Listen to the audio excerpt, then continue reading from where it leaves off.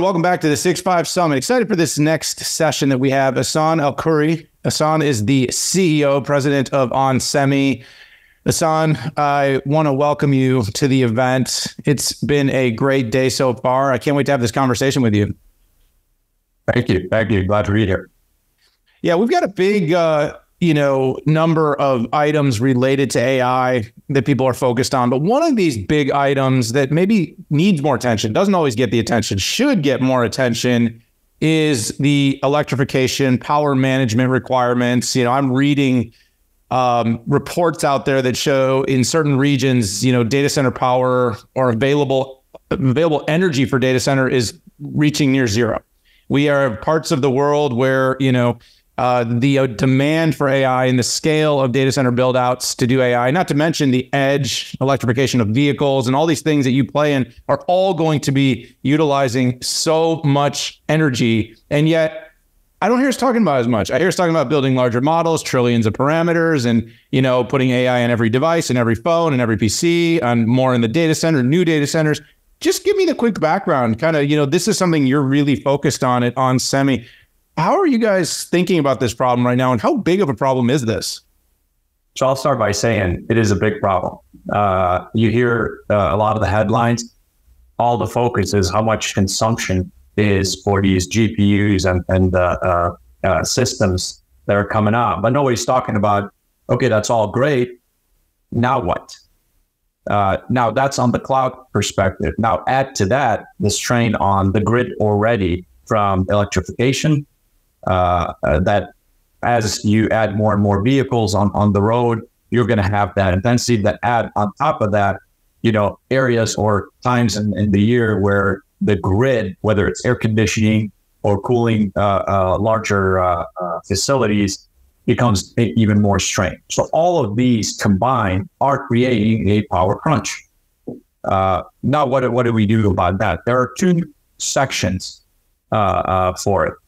You can think first on how do we get power to the building, right? That's kind of the first thing that's grid related. There are a lot of technologies that we're involved in, and I'll go a little bit in that. And then when you get into the building, how do you best utilize it? That's where the efficiency comes in. What we look at from an onsemi perspective is what I call the sustainable ecosystem, because all of them have to be related. It starts with energy generation, energy distribution, energy consumption, whether it's an EV or cloud. All of these have to work together, and all of them have to be developed together if one were to sustain the other. Meaning, if you don't have charging networks or the grid is not ready, EVs are not going to be adopted. If you don't have renewable energy or energy grid that is supporting the AI deployment is not going to be to the scope or extent we can do. So it's a ecosystem, as we describe ecosystem, interrelated. So getting into the building, back to the first section of the prompt, you have technologies that we also participate in of energy storage system, where you bring the power close to the consumption site. And so you remove a lot of the intensity from the grid itself, like call it microgridding. You still have to get the power there, whether renewable or grid power, but at least now you are in a proximity. Now, when you go in, that's where a lot of the semiconductor also comes in, which is, let me just put it in perspective. 1% efficiency or 1% improvement, which may not seem like a lot from a power perspective, can save enough energy to reduce by 1 terawatt hour for the year. I mean, just think about the extent of efficiency in power conversion, getting from grid all the way through the GPU. That 1% efficiency can deploy or be reused either to power homes or to power another AI center that is able to achieve the output that we need. Hassane, I want to talk a little bit about power semiconductors in just a moment, but I did want to ask you is how much of a compromise do you see between getting power energy right and actually being able to proliferate these technologies, whether it's, because we're at a very small percentage of electrification in terms of, vehicles on the road. We're seeing it grow, and it's been very positive. More new designs, new entrants, new participants, and exciting, versions of these cars that people are actually really, people that maybe weren't even thinking about electrification are like, wow, that looks great, drives great.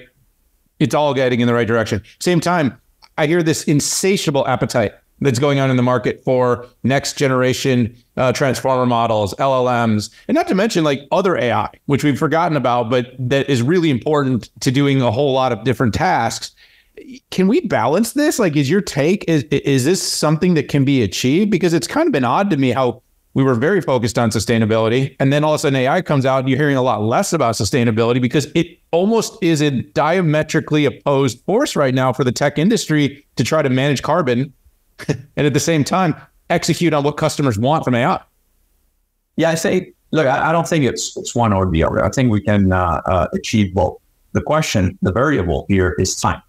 It's not the level, meaning how fast can we deploy these things? Because look, already the industry is and has been solving this problem of renewable energy as a source to power, even for electrification of vehicles already.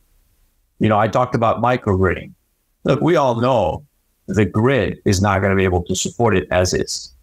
And if we sit here and talk about how the grid is going to be upgraded in order to support electrification and AI load, probably not going to be in my lifetime.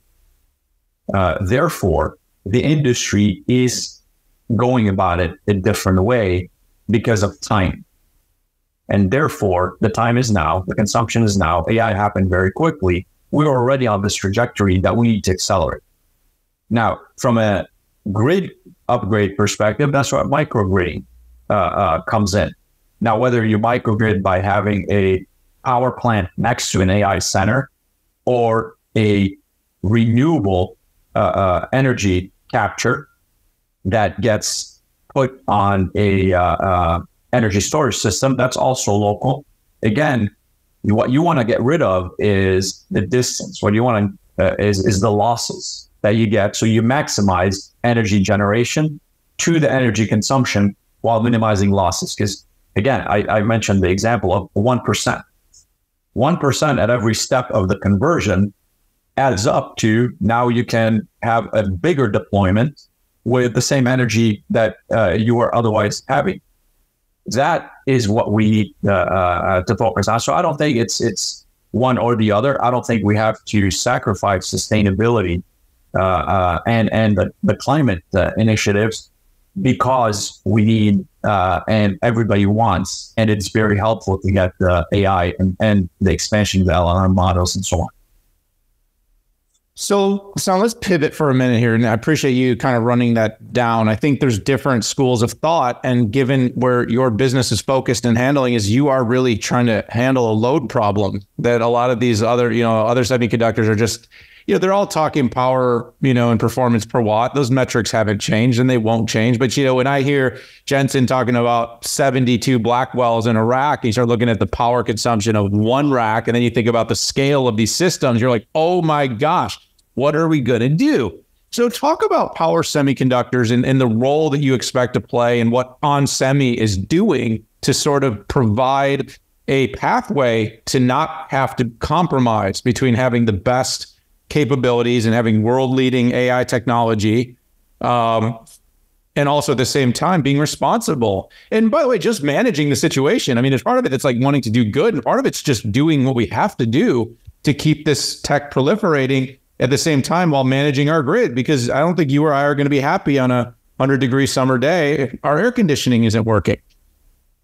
Yeah, and by the way, you can think about a rack requires as much power as an electric vehicle, a premium electric vehicle.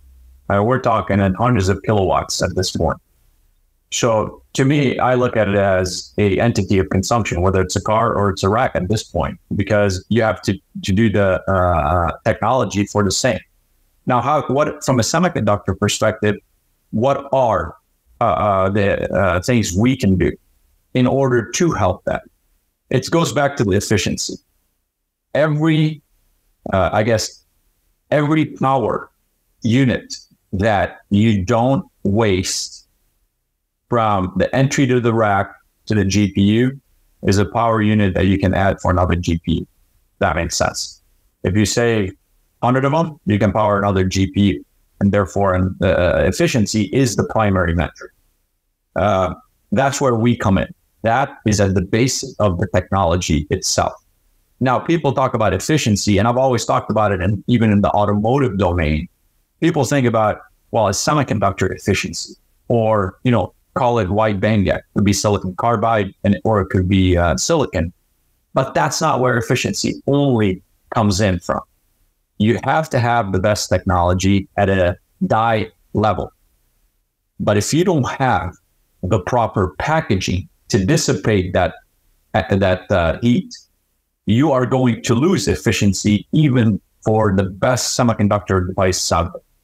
So I look at technology for power as both die and package. And you have to have both. You have to design both together. So when they land on a board, you're not having any waste of energy that you save coming into the chip, but you waste in the chip itself. You save 1% from a technology, then you waste it in heat. Well, guess what? The output hasn't changed, therefore. You have to have both. We are heavily investing in both. That's for point number one. Now, the packaging itself, of course, it's very easy to say you can have a complicated package and have it large. But what happens on real estate? Those racks, you're landlocked. Yep. And if you think about anything that's landlocked, real estate is very expensive. Yeah. So how do you maximize real estate with the power density? That's where you have, packaging or constructs that help with that.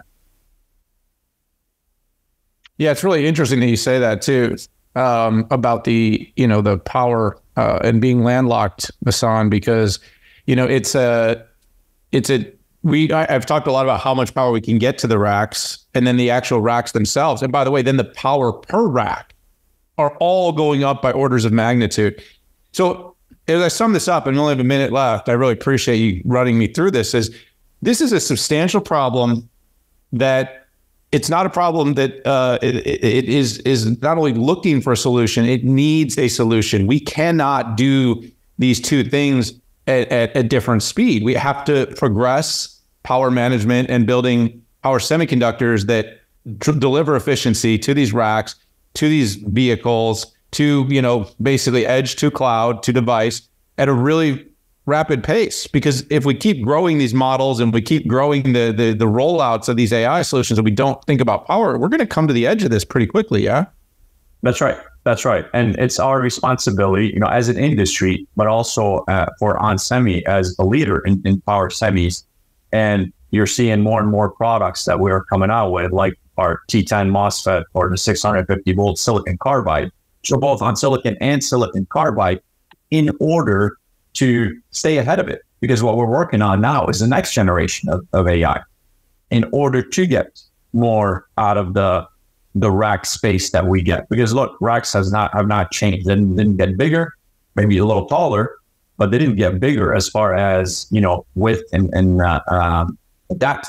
And therefore, we have to fit more into it. And that comes at the core with technology that we're doing here at us. Don, I want to thank you so much for joining me here at this year's 6.5 Summit. I have a feeling that this is not the last time we're going to be talking about power when it comes to the growth of the overall data center industry, electrification of vehicles, edge to cloud solutions.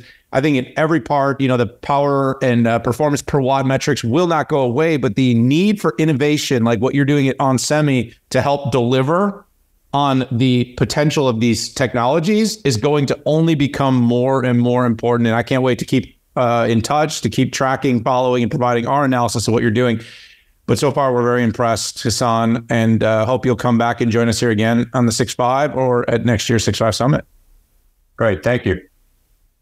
All right, everyone out there, thanks so much for tuning into this session. We've got so much more for you. I'm going to send it back to the studio.